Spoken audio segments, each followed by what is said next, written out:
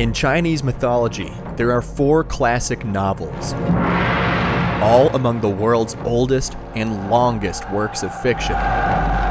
Over the years, they've been adapted into different translations, comics, movies, and wartime strategy video games.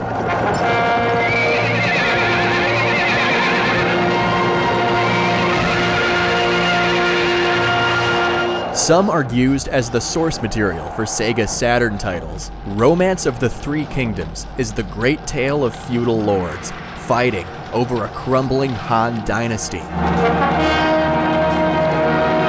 The 120-chapter saga takes us from the year 169 to 280. Throughout its more than 500 years of existence, it became what is likely the most read historical novel in all of China. Eventually, video games were born. And not too long after, the Japanese development company Koei formed in 1978. In its first few years, Koei's focus was computer sales and business software. But in 1983, they committed business world sin. They tried making something fun. Nobunaga no Yabo released for computers in Japan, a wartime strategy game based on the island nation's feudal period. Have you ever played Risk? Neither have I. Nobunaga became pretty popular. The series got 17 installments, each acting as an improved version of its predecessor. Western players got this by the second installment, called Nobunaga's Ambition. It's graced several dozen consoles and computer systems, including the Genesis, along with the Japanese exclusive for the Saturn. The series boasts 10 million copies sold worldwide by 2018. One of the games in this series is a Pokemon crossover. I'm not kidding. During Nobunaga's digital reign, Koei worked on a very similar series based on, you guessed it, Romance of the Three Kingdoms. Its first game came out for Japanese players in 1985. Just like its brother across the East China Sea, Three Kingdoms saw several revisions across dozens of machines. With each new installment came tweaks, better graphics, and new features. It quickly became successful in the West. Dungeons & Dragons creator Dave Arneson spoke highly of Three Kingdoms, saying it will, quote, keep players at their keyboards for many a night. The year is 1995. Some 10 million people regularly use the internet. What's attracted many of them is the World Wide Web. It hit, and within like 2 years, it's become so powerful. Romance of the Three Kingdoms 4, Wall of Fire, is set to come out for the North American Saturn in early October. By October 7th, it slapped shelves, according to store owners on Usenet. GamePro says it retailed at a nice $69.95. Three Kingdoms 4 has already been out for the Super Nintendo. Now, Saturn adopters can add their new console to the long list of Three Kingdoms platforms, the first next-gen system in America to play this ancient Chinese wargame classic. Will Sega bring Romance of the Three Kingdoms right into the next generation? Hey yo, it's time to play some ROT3K!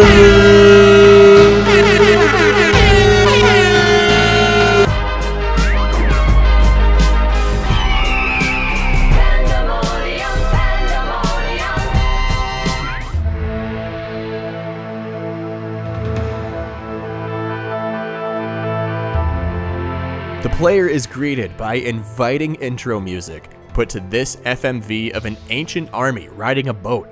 It's commonly believed these clips came from the 1994 Romance of the Three Kingdoms TV show.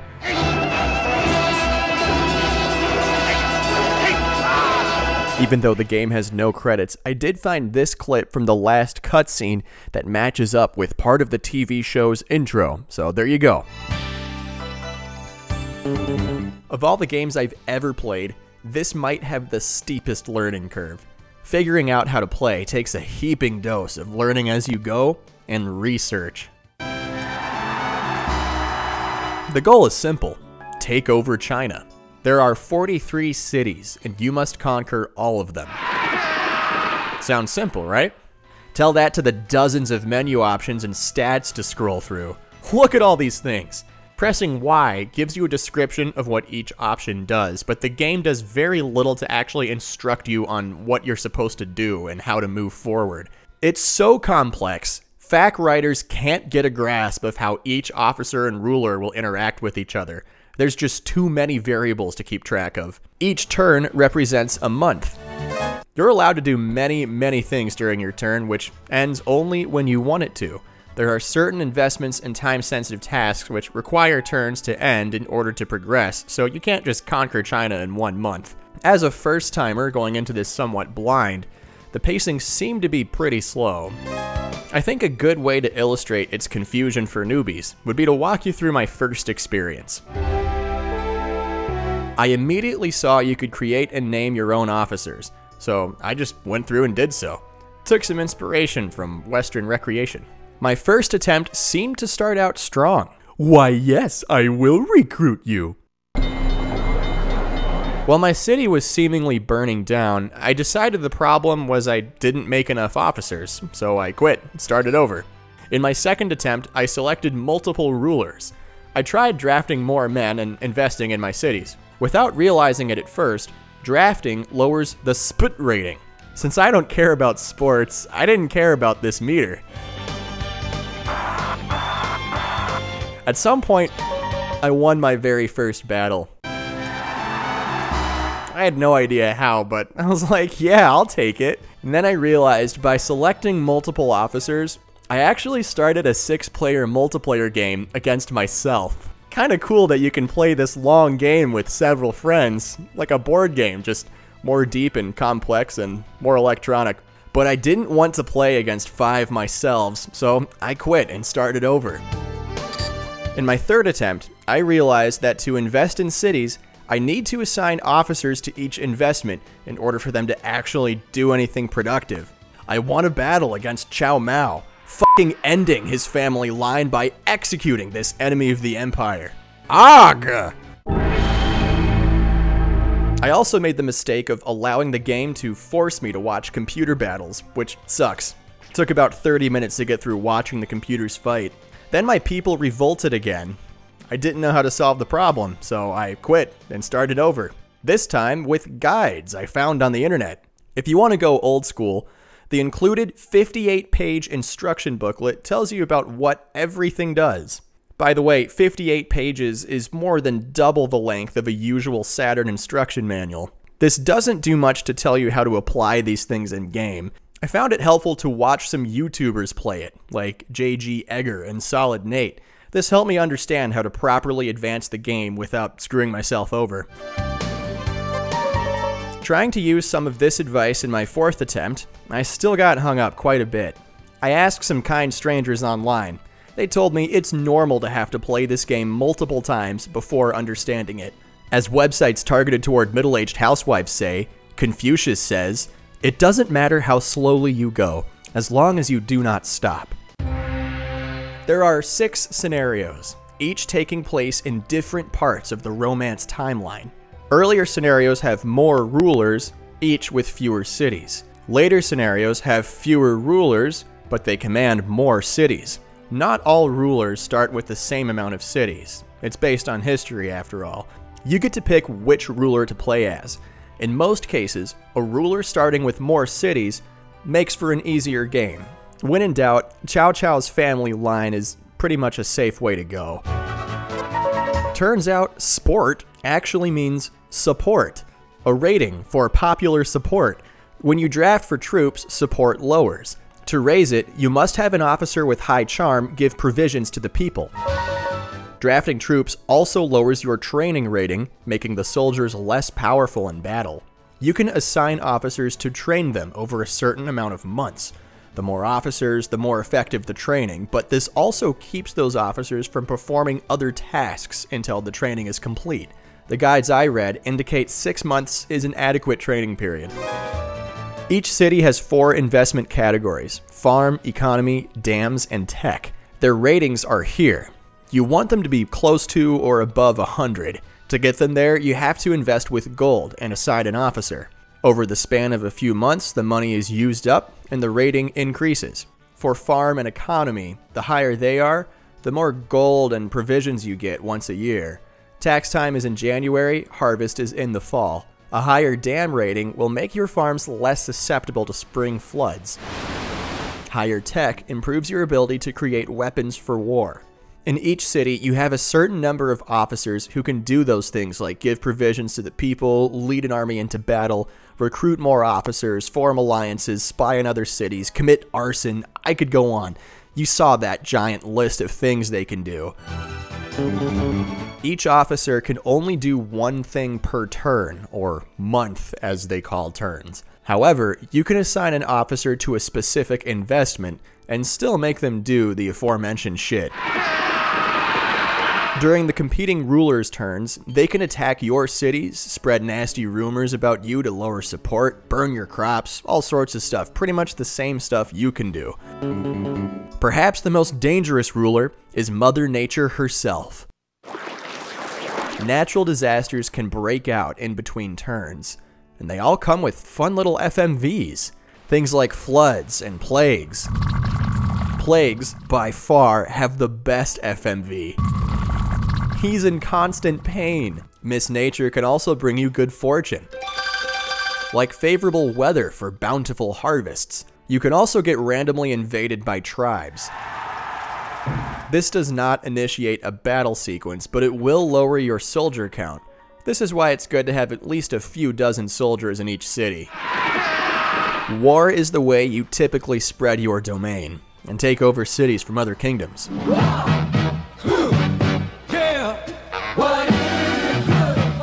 Conquering China. You can move officers, supplies, and soldiers into empty cities to take them over. Make sure you're not depleting resources in other cities while doing so. You can also threaten other rulers into bending the knee. That'll take over a city without having to attack it. Your team can form alliances with other rulers. This lets you ask them for help with battles. Once you feel like your tidal wave of rippling men are ready to crash into the shores of enemies, it's time to fight. You typically get the opportunity to send an officer in as a spy. That depends on their skill set. That'll tell you about how big their army is or what kind of equipment they're using. Before entering the fight, you must assign squads led by commanding officers from your city. You can only attack cities next to the one that you're starting from. Certain officers can have specific battle skills. The more officers in a given squad, the stronger it is. In a battle, each side gets 30 turns per turn. Okay, so like, you know how the greater turns, like from the map, the months? So like in battle, you get 30 battle turns per bigger turn / per month. If you use all 30 turns before the battle ends, it has to resume next month. This is called an extended war. If there are 10 extended wars going on at the same time, you will not be able to save your game. Side note, one save file takes up nearly all the internal memory, so a memory cart is highly recommended. The city being attacked can either defend from the field or from the castle. If the castle is lost, the defending army loses. The winning army will have a chance to capture some enemy officers before the battle ends. Then you can try to recruit them. Not all will want to change sides, so you can free them, jail them, or f***ing end them. In a battle turn, you can move, attack the enemy if you're within range, and make a plot. Plots consist of things like setting a trap or setting fires. Charging depletes more soldiers in one turn, but this can lead your army to being thrown off or set back. It's a risky move. If you have multiple armies surrounding an enemy force, you can group attack them for more damage. You could also choose to have your officers duel and watch them fight to the death. If you think you're going to lose, you can flee to preserve soldier count, but this opens up a window to your enemy. They can capture your officers. The music indicates your odds of winning.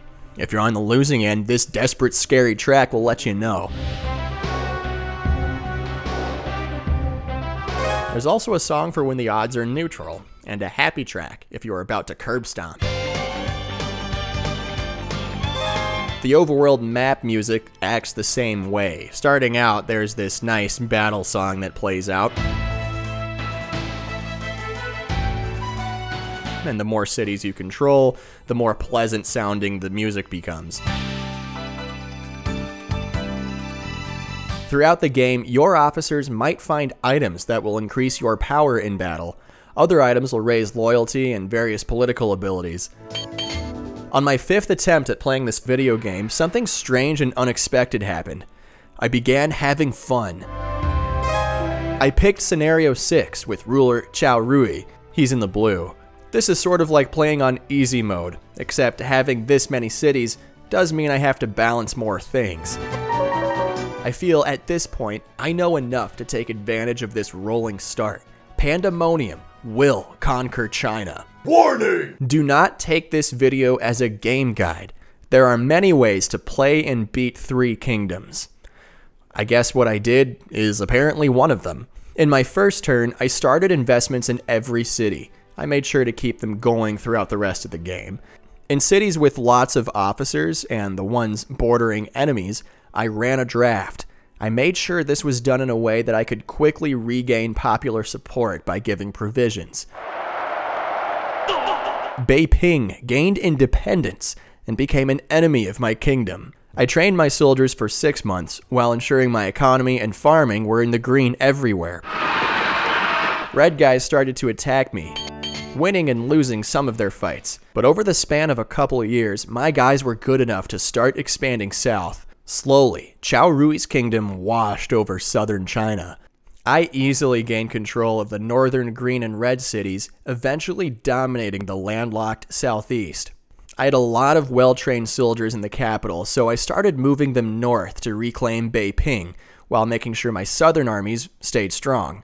Beiping would not go down without a fight, so I made sure I had at least 500 well-trained soldiers. They were tough, but eventually I brutally kicked their teeth in and f***ing ended Gong Sunyuan's family line. Meanwhile, I finally took over the fierce soldiers of Chengdu, capital of the pandas. PandaMonium!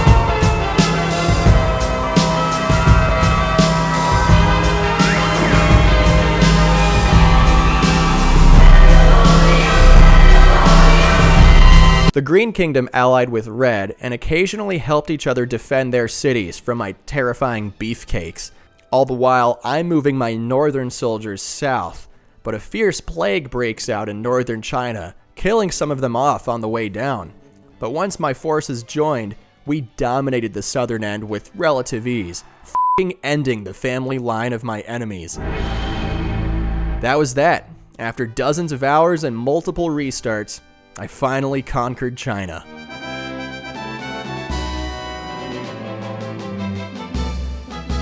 I probably didn't do it the right way, since this is my first successful playthrough, but I still did it, fair and square. There are many aspects of this game that I did not fully understand and didn't fully utilize. For example, you can see I developed no battering rams or catapults. I played through the scenario without using any items, and without realizing I could give gold to officers to make them more loyal. Rating as ruler? Poor. Doesn't matter, still won. There are many avenues left to explore, and I can tell you, this won't be my last time playing Three Kingdoms. Romance of the Three Kingdoms 4 is not compatible with the Saturn mouse. While playing, I noticed the Saturn's disk drive had to spin a lot. Nearly every single menu selection sparked a loading time, some longer than others. It happened so much. After many hours, those loading times got slightly longer and longer, with disk spin sounding crunchier and filled with more struggle. This makes me wonder if Three Kingdoms caused permanent damage to my disk drive. While I can't confirm this because I'm not a technician, I did at one point endure a soft lock, forcing the game to restart itself, losing my progress from when I last saved. You also might have noticed the graphics. When Saturn is pulling off amazing sprites in Astral and Rayman, you'd expect a strategy game to look a little better than a Super Nintendo game. It kind of looks worse. Sure, it has fun little FMVs, but the maps and battlefields lack color and depth. Even the menus look kinda sloppy compared to the sharp presentation of the Super Nintendo port. Calling back to my previous review of Minnesota Fats. Fred, watch it, don't break the door! How does this prove Three Kingdoms is better on a next-gen platform? FMVs are not enough. I would argue the presentation of the Super Nintendo port looks more visually appealing. It has what's called in the Super Nintendo world Mode 7 graphics. This looks way more slick and detailed than Saturn's map. Poor graphics combined with the ridiculous loading times show me Koei did not properly optimize Three Kingdoms for the Saturn's hardware. And it's supposed to be a 2D powerhouse. Come on, Koei. The core gameplay is still excellent and addicting. I had fun. But the slow pacing caused by loading times and a lack of optimization just totally kills gameplay, severely slowing down the fun right when stuff gets exciting. What a disappointing waste of potential. Real-Time Associates, a totally unrelated developer, made a game engine called Rat Beast. David Warhol told us about this in a Shiro podcast interview. Anything they made with this engine could be directly ported to the Saturn and PS1 right out of the gate. Didn't have to tweak it. Games like Iron Man Exo Manowar were made on Rat Beast. As I mentioned before, Koei seemed to put Romance on as many platforms as possible. It has dozens of ports. So I tried comparing gameplay footage to see if they might have done something like Rat Beast with this Saturn port. It looks a little different than the PS1 version, which came out roughly half a year after the Saturn release. Doesn't look a whole lot better, still looks kinda bad. But the menus and music are not the same. This does, however, look a lot like the Panasonic 3DO port, exclusive to Japan. Menus and music are the same. They both came out at around the same time, within a month of each other. If this was designed to be put on both consoles, or the Saturn's port was sloppily pasted from the 3DO, it would explain why this doesn't appear to be properly optimized for Saturn hardware. Perhaps my greatest annoyance with gameplay flow is scrolling through cities. You have to press the Z button to highlight the next city. You can't scroll backwards. It's terrible when you start commanding more than a dozen cities. I think I might have spent like a quarter of my time playing Scenario 6, scrolling through cities, just trying to get to a specific city. Why isn't there a mouse? Why can't you just open up a map and select which city you want? Then, while writing this script, I discovered via the long-ass instruction manual that there's a map feature at the very end of the menu. It lets you select whatever city you want with the cursor. I played the entire game not knowing about this.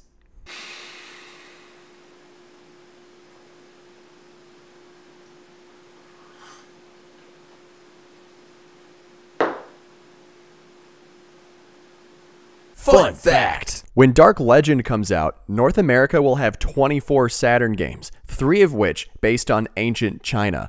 That's roughly 12% of the entire US library at this point. Unless you count Virtua Fighter or Astal's art style, just one game is based on Japanese culture on this Japan-created machine. Fun fact! The Sega 32X port is the console's only Japanese exclusive. Fun fact! Despite its name, Romance of the Three Kingdoms has no sex scenes. Even when it was relatively new, the series wasn't nearly as played as more popular franchises, so not a lot of magazine writers took a look at this Saturn port. Next Generation said it's not for action-only gamers, but a solid strategy game, rating it 3 out of 5. Fusion Magazine had some interesting things to say. I'll read them to you. Romance by the Chinese menu. Koei has long mystified game players with its incredibly boring, endlessly complex Chinese historical games. 408 characters with names that sound like cow pie and hung low. There are apparently gamers out there who actually find this type of game entertaining. 2 out of 5. GamePro liked it, rating it close to 4 out of 5. Bro Buzz agreed it's too similar to the 16-bit port, saying, "If you conquered this version of ancient China on the Super Nintendo, think twice about a return trip." He did not note the vast difference in how the map looks between the Super Nintendo and Saturn. I've seen many people in the comment sections of videos and other posts talk about how much they loved this Saturn game. Many said they sunk hours into conquering China. I don't blame them. This is a good game. Sadly, I don't know if the Saturn is the best way to play it. In Chairman Segata's conquest to dominate the 5th gen, He came out of the gates fighting hard for Saturn. When deciding which officers to use against the great rulers of Sony, Panasonic, Atari, and Nintendo, he decided to leave Three Kingdoms somewhere in the northwestern corner by himself, whose purpose is just to make sure the people get provisions. I cannot stress this enough. Three Kingdoms 4 is an awesome game, but this is not a good port. Unless you're just wowed by FMVs, the Super Nintendo version looks better. On Saturn, loading times are constant, and it somehow looks worse. It's not unplayable, but it's not the best. Now, if you really want to play the Saturn version, I highly recommend using an ODE, or console emulator, since this game is hell on the disk drive. As someone who doesn't play a ton of strategy games, I grew to really enjoy Romance of the Three Kingdoms. There's an exquisite core game here. All in all, it's just another entry into this insanely widespread franchise. It would be fair to say it's niche, but to call it unsuccessful would disrespect this outstanding video game. Since 1985, the series has sold 8 million copies overall, worldwide, as of 2020. The 14 installments collectively have more than 60 ports to other machines. It also spawned the critically acclaimed spin-off series, Dynasty Warriors. So what kind of conqueror will you be? Will you put recruitment and charm before war? Or will you ruthlessly take over the lands by force? Or will you lead a confusing legacy because you spent half the game trying to figure it out? Like me. Perhaps the confusing arc is meant to emulate Emperor Qin Shi Huang post-Mercury pills. I got it! Listen, you see that? I got one!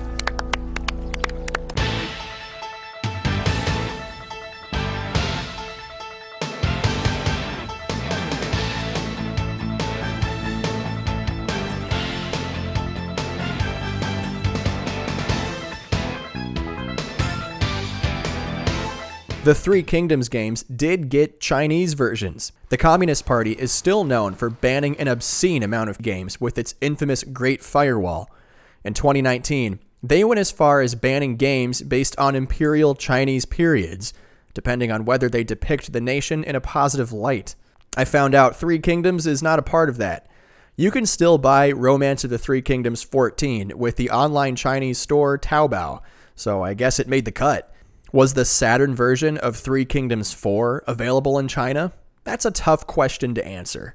In 1995, consoles were not banned yet. According to Satakore, one of the Saturn's release regions is Asia, Hong Kong, Taiwan. Depending on your political views, this does not explicitly include mainland China. Looking at its small list of releases, multiple versions of Three Kingdoms made it, including 4. So assuming this Saturn region was accessible in the mainland, yeah, China proper got it. The region also got Myst, House of the Dead, and an RPG based on Chinese mythology. It's good to know this game was seemingly playable in the country it's based on. I hope you guys are happy I downloaded Taobao for the sake of video game research. Ever since, I've been getting more and more scam tags.